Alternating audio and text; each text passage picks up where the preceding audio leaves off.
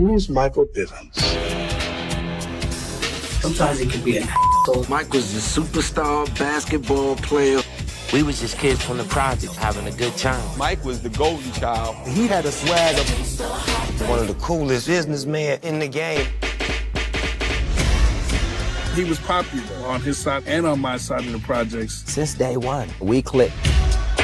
I did what I had to do, and I did it by any means necessary.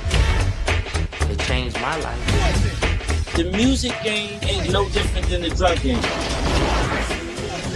I feel like I went to jail in the music industry. I'm mentally institutionalized. I realized I was protected a little bit differently.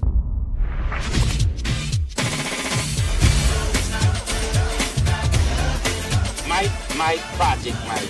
Bivins is a trendsetter. You signed the most successful R&B group, Boyz II Men.